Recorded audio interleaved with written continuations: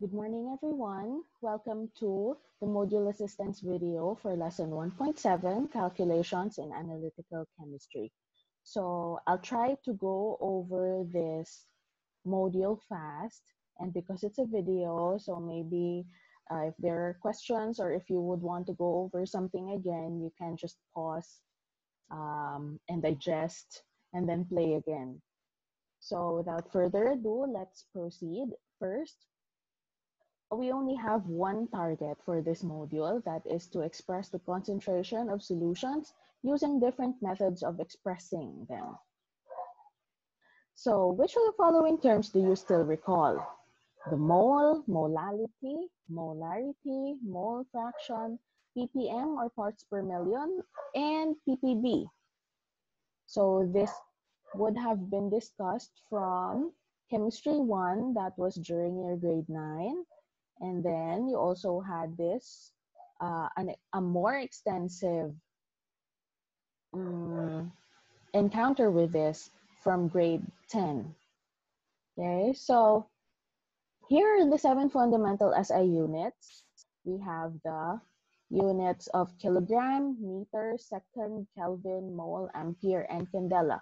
But for our lesson, we would be dealing mostly with the units for mass, mostly in grams, and then for amount of substance, which is the mole.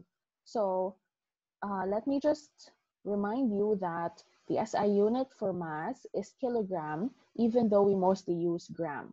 And compared to the other SI units which do not have prefixes, mass, on the other hand, already has a prefix na kilo. But we mostly use gram. Next, these are the different prefixes for the units. So you should already be familiar with them, although the most common prefixes that we use would be the kilo, centi, milli, micro. Those are the usual prefixes that we use. So next, the first concept that we would review on would be the mole. So the mole is the SI unit for amount of substance. It's the amount of chemical substance that contains the same number of particles present in 12 grams of carbon-12. So that is equivalent to Avogadro's number, or 6.022 times 10 to the 23rd. That means we have a large number of particles contained, or a large number of carbon-12 atoms contained in 12 grams of a carbon sample. So molar mass is the mass of a compound in grams per mole of that substance. For example, if we have 1 mole of glucose, the mass of 1 mole of glucose would be 12 plus 1 plus 16. With a total mass of 180 grams per mole. So 180 grams would be the mass of a glucose sample containing 6.022 times 10 to the 23rd molecules of glucose. And that would in turn contain 12 moles, or 12 times 6.022 times 10 to the 23rd particles of hydrogen. Okay, and then 6 times 6.022 times 10 to the 23rd particles of carbon atoms and oxygen atoms. Next, millimole and mole calculation. So a millimole is simply 1 over 1,000 of a mole. For example, for this problem, find the number of moles and millimoles of benzoic acid that are contained in 2 grams of pure acid. So for this problem, we are using this symbol for benzoic acid. Notice that this is not its molecular formula. It's just a shorthand representation of benzoic acid, HBZ. with a molar mass 122.1 grams per mole. So to get the number of moles of benzoic acid, we start with the 2 grams of benzoic acid, then use the molar mass. We actually multiply it by the reciprocal of the molar mass, or in other words, we divide it by the molar mass to get 0.0164 moles of benzoic acid. And then for the millimoles of benzoic acid, we use this molar mass. This is already in terms of millimoles. So because it's gram per millimole, then we have adjusted the quantity for the molar mass. And we express the number of millimoles as 16.4 millimoles benzoic acid. So you can do this, or I am sure you are more familiar with the molar mass of whatever particle or compound. So you can actually start, if you'd like to know the number of millimoles, you can just multiply this with another conversion factor, which is 1 gram equals 1,000 milligrams. Okay, so you can just have another factor if you tend to be confused with using the second solution.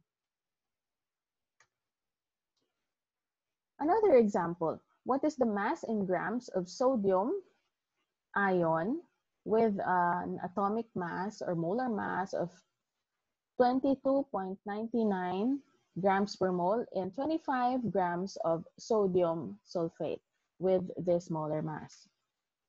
So to get the mass of sodium ion, we start from the mass of the sodium sulfate, then convert it into moles sodium sulfate using its molar mass. So I will not show anymore how to get the molar mass of sodium sulfate.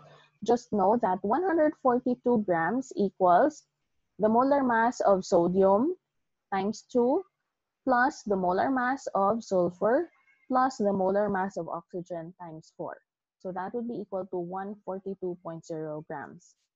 Okay, and then from the moles sodium sulfate, we convert it into moles sodium ion with the ratio coming from the fact that there are 2 sodium ions dissociating when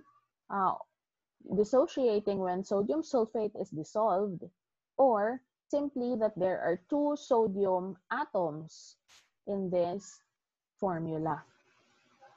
So after getting the mole sodium ion, we convert it to grams sodium ion using the molar mass for sodium. So we are, from the periodic table, those are the masses for the atom. However, notice that this is an ion, but we do not consider its mass to change even if it has lost an electron, because electrons are very light. So anyway, again, this is the process. We start with the mass of sodium sulfate, and then we convert it into moles sodium sulfate using the molar mass of sodium sulfate, convert it into moles of sodium using the number of sodium atoms or ions in this chemical formula, and then convert it into mass of sodium atom. And then we simply cancel out all the units, carry over the last and final unit, carry out the calculations to get the final answer of 8.10 grams sodium. Next, we move on to units of concentrations, starting off with molarity. Molarity is defined as the number of moles of solute over the total volume of the solution in liters. This is also defined as the number of millimoles of solute over the number of milliliters of the solution. So very important to note here, aside from the units themselves, would be where or which quantity they belong to. For example, in the numerator, this is the moles of the solute only, while in the denominator, this belongs to the solution as a whole and not just of the solvent. For example, calculate the molar concentration of ethanol in an aqueous solution that contains 2.30 grams of ethanol with a molar mass of 46.07 grams per mole in 3.5 liters of solution.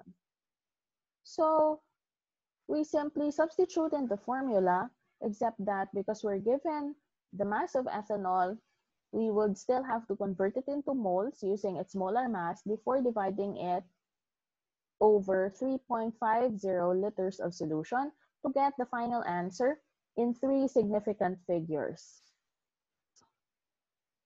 So we should have 3 significant figures. And that's the final answer. Next, for percent concentration, aside from saying that the unit is in percent, it is also indicated whether the percentage is in terms of weight over weight, volume per volume, or weight per volume. So in those 3 different cases, then we would have the weight of solute over weight of the solution, the volume of the solute over the volume of the solution, or the weight of the solute over volume of the solution times 100%. And if it's written as weight per volume, the weight is usually expressed in grams and the volume in ml. For parts per thousand, parts per million, and parts per billion, that is simply the ratio of the mass of the solute over the mass of the solution times a factor depending on if it's per thousand, per million, or per billion. So times 1,000 for 1,000 times a million for ppm times a billion for ppb. And it's also equivalent to the following units. For parts per thousand, a ppt is equivalent to 1 gram per liter, a ppm is equivalent to 1 milligram per liter, and a ppb is equivalent to 1 microgram per liter. You can do the conversion on your own using dimensional analysis, but these units are equivalent. For example, what is the molar concentration of potassium ion in a solution that contains 63.3 ppm or parts per million of this compound with this molar mass? So since 63.3 ppm of K3FeCN6 is equivalent to the same number in milligrams per liter, then we simply interchange or replace this unit so that we can convert the numerator in milligrams into grams and into moles, and convert the denominator into, no, there is no need to convert the denominator anymore because it's already in liters of solution. So we only need to convert the numerator, 63.3 milligrams, convert it into grams, and then convert it into moles using the molar mass of the compound that we're given. And we have the final answer to be in supposedly 3 significant figures, 1.92 times 10 to the negative 4 molar.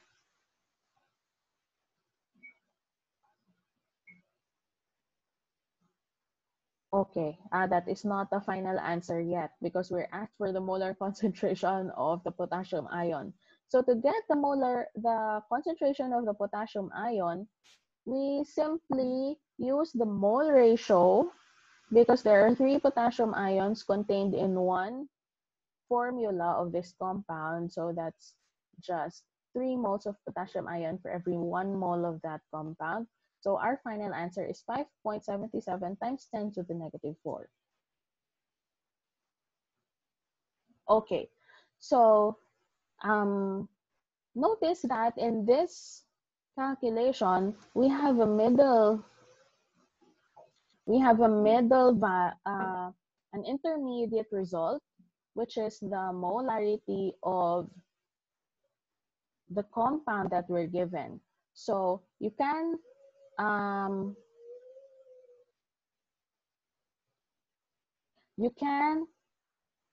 get that intermediate value. So that is why there's still 4 significant figures before rounding off to the final answer with 3 significant figures. However, you can simply continue this calculation, this part. So from here, simply multiply immediately this mole ratio, okay, or this stoichiometric ratio, so that you do not need to write this down or copy it again. Simply multiply this and you'll get the final answer, 5.77 times 10 to the negative 4 molar. Next, P functions. It is convenient to express very small concentration of chemical substances in terms of its P function, for example, pH or P of any other substance. That simply means that you'll have to take the negative log of the molar concentration of that species.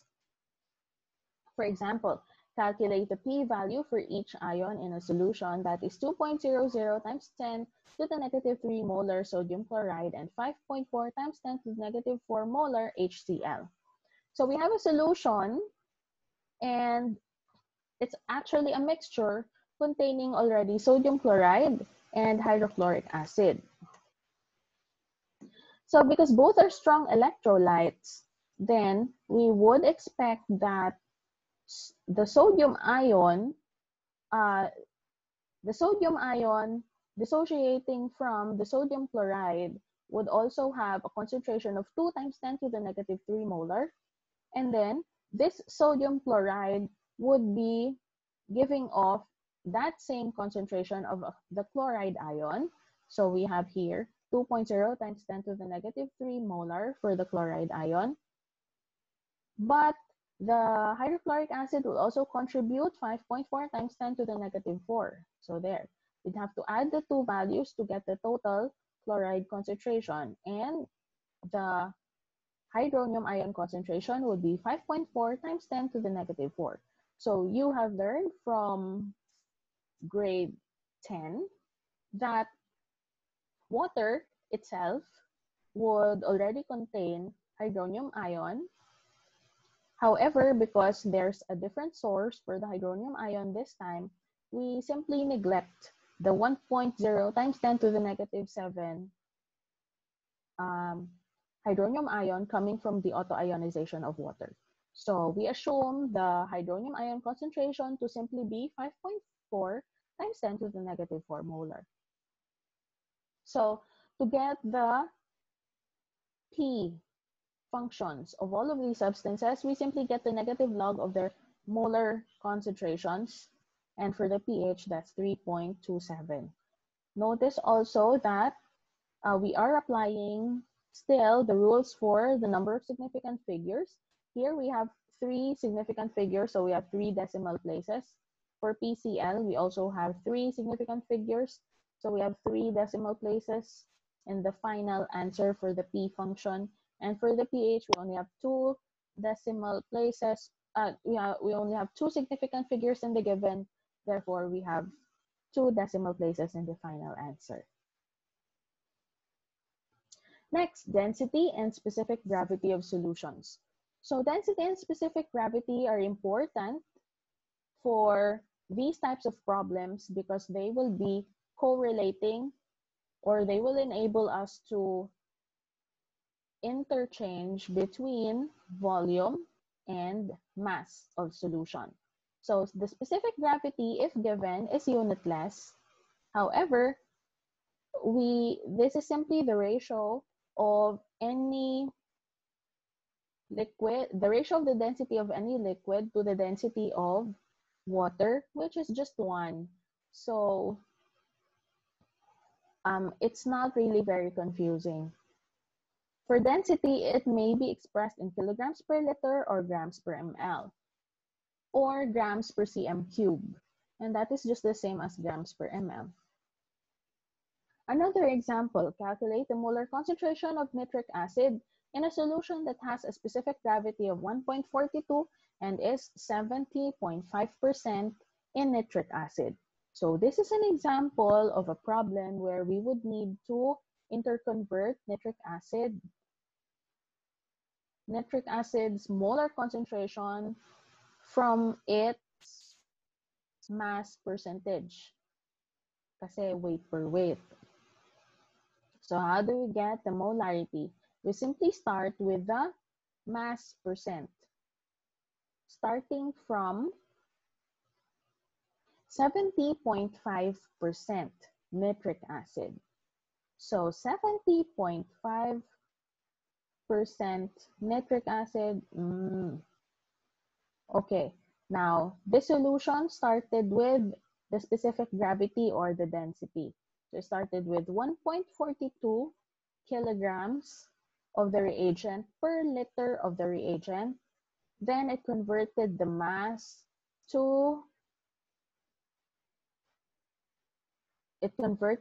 in kilograms to grams using this conversion factor.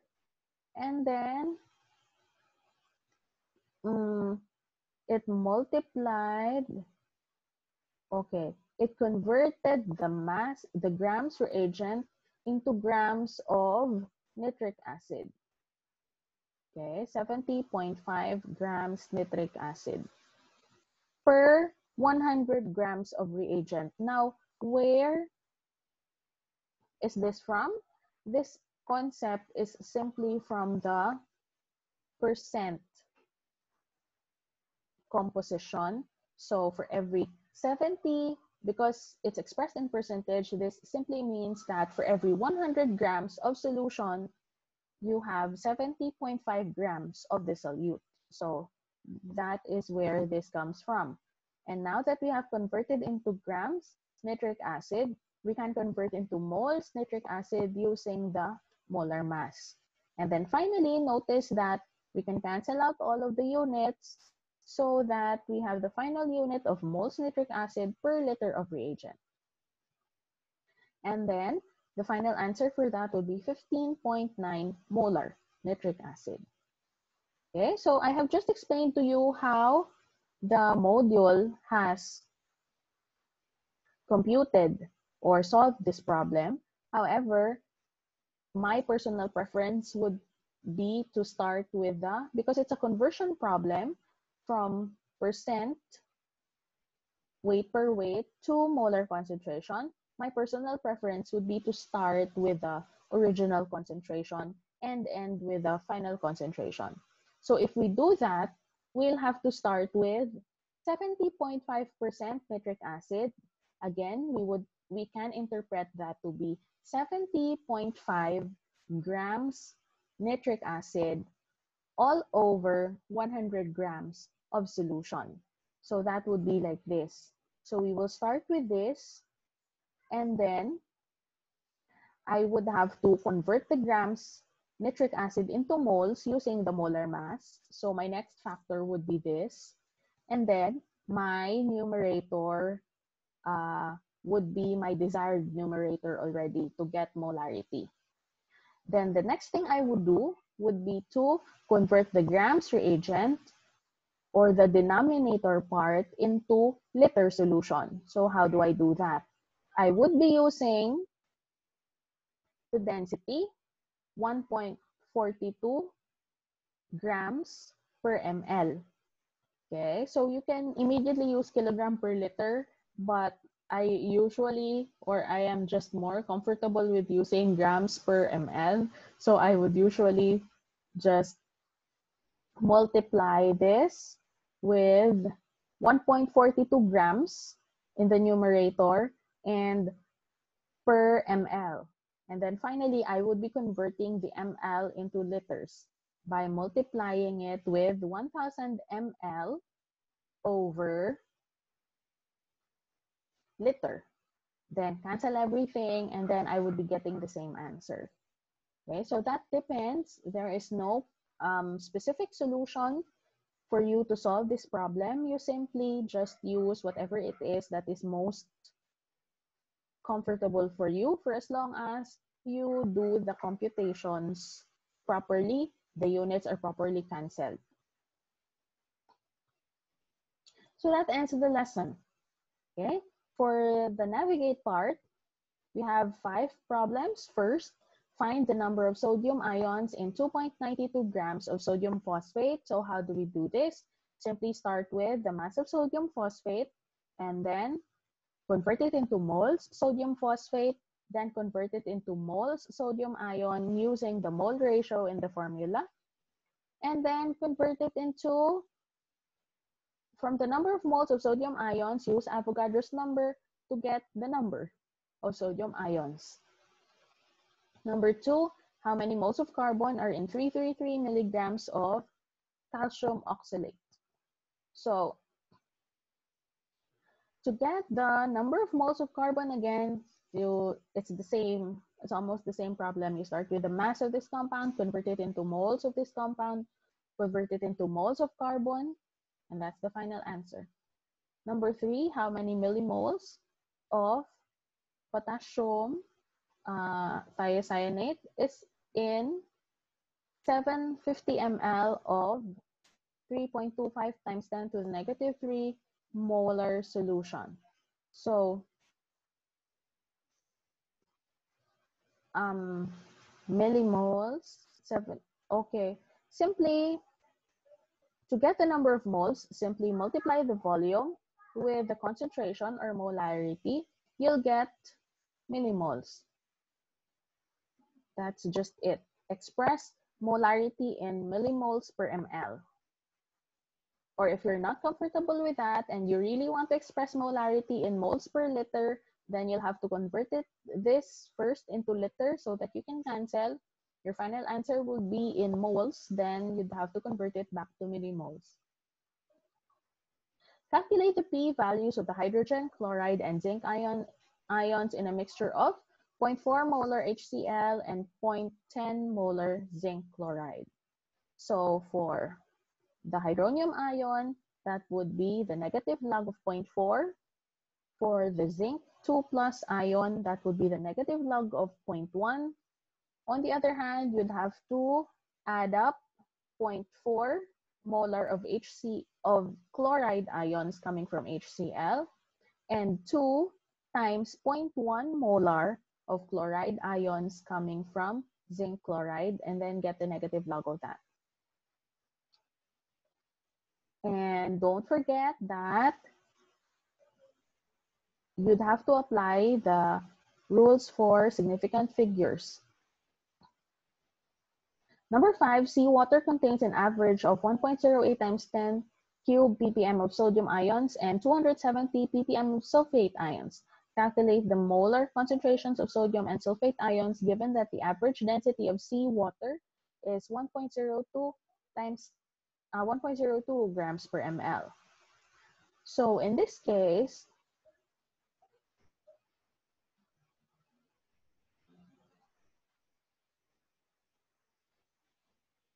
okay, we are given density. So you would just have to, from density, grams per ml, you'd have to convert. You can start with a 1.08 times 10 cube ppm of sodium ions, then express the ppm in milligrams per liter, then convert the milligrams into moles. Same with the sulfate ions. So that would be all for the navigate part of this lesson. Okay, I hope that this has helped you digest Module 1.7. Bye, class.